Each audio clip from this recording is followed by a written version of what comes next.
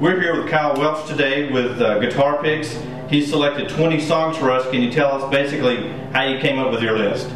Well, when you asked me to do the interview, I sat down and said, well, okay, 20 songs.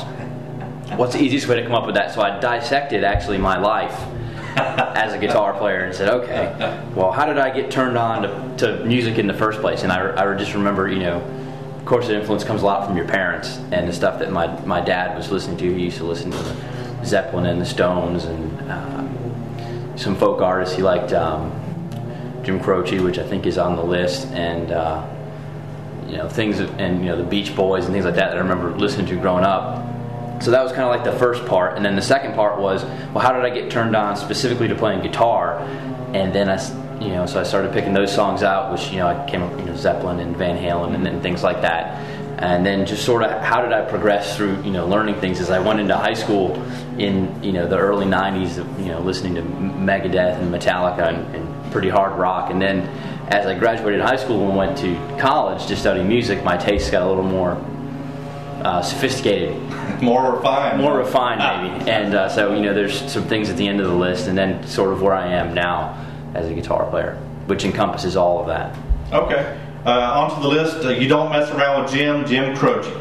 My father would always have Jim Croce records on. He's a big fan of that, and as well as other stuff. And so, don't mess around with Jim. I just remember the hook in that was great. I mean, not so much as a guitar player, but I just remember hearing it. It was a simple song, and just driving, but just hooky kind of songwriting, which I thought that was great. So how old were you when you remember You Don't Mess Around with Jim? Probably remember the first time hearing it, I was probably like 10 or younger.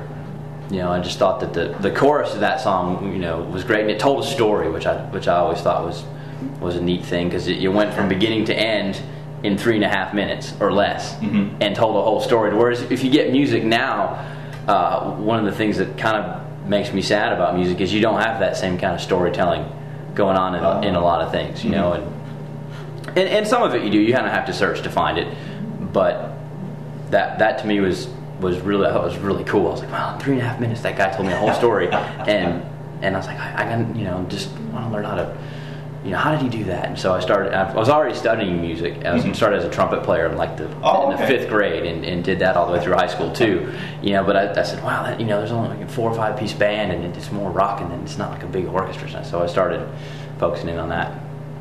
So what prompted you to kind of switch from horn to guitar? Well, for lack of a better word, the horn wasn't as cool. When I was 15, I got a guitar for my birthday, and I had wanted one. And my brother was already playing bass in a band, and I just thought that was, the coolest thing since sliced bread. And so my parents got me a guitar, and when I heard bands that hard rock, and I just said, oh, wow, I want to learn to play guitar. And so that's kind of how I switched. Even though I did both instruments all the way through high school, and then when I got out, I did my first semester at UNCG as a trumpet major, and then decided that really wasn't for me, so left music school for a while and came back as a guitar major. It's Brainwash with Dr. Tom and Guitar Picks with Kyle Welch. Led Zeppelin, Stairway to Heaven. It's hard to have a guitar picks list without that on there. Oh man! Or maybe it's too easy to put that on there. When I was like, man, everybody knows, Stairway to Heaven, and everybody's gonna say. The only thing that kept going through my head was the scene in Wayne's World, where he's buying the guitar, and the guy goes, "No stairway, no stairway."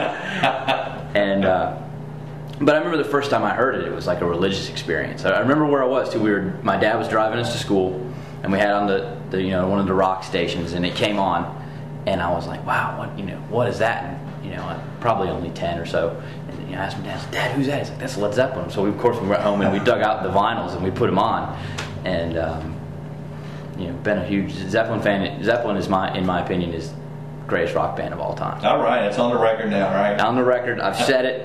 If anybody has a problem with it, I'm sorry, but I don't think too many people ask debate people that. The address, and they'll be right in your front yard. They can come down. We can discuss it. It's no problem.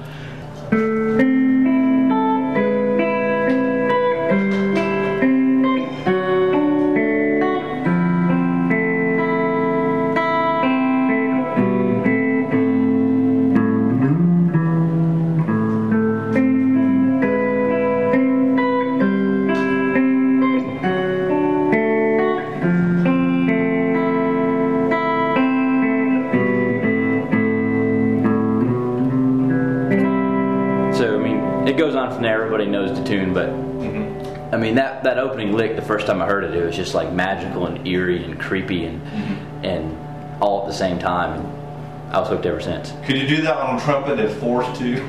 If forced to, yes, I could. It's in A minor, so we'd have to go through a little transposition to get it over to the trumpet, but we could certainly do it. It'd be much more mellow, even maybe. Who knows? It's Brainwash with Dr. Tom and Guitar Picks with Kyle Welch. Van Halen, Eruption. Another one of the quintessential guitar things that I think would be on everybody's list. I remember the first time hearing that, going, "Oh my God, that's one guy can do that," and just being like, "I got to sit down now," Gotta sit down. And I didn't actually hear it. You always hear the lick from of course, the Kinks song.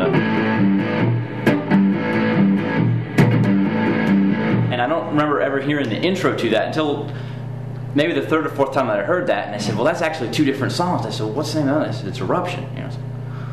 Well, it certainly is. And just to demo a little bit of that. Sure. Of course, we got the amp turned up now, but going through the.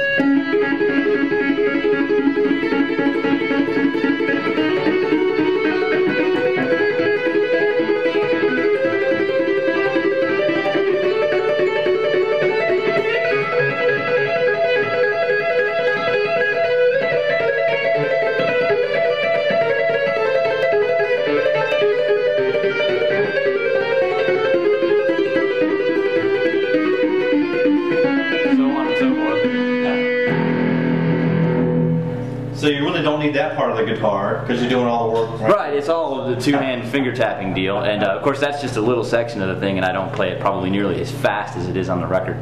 But just thought that was phenomenal, and the way it kind of goes through the chord changes and kind of progresses into a minor, and now we're a major, and now we're minor again, all the way up to the end was really exciting. Actually, the first time I heard that.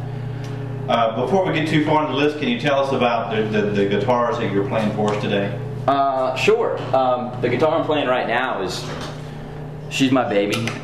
It's a Paul Reed Smith Custom 22, and when I was 19, I had a job delivering pizzas, and I delivered pizzas, worked in a Papa John's for probably 2 good solid years, and just stashed everything in the bank, and I got this guitar. I knew what I wanted.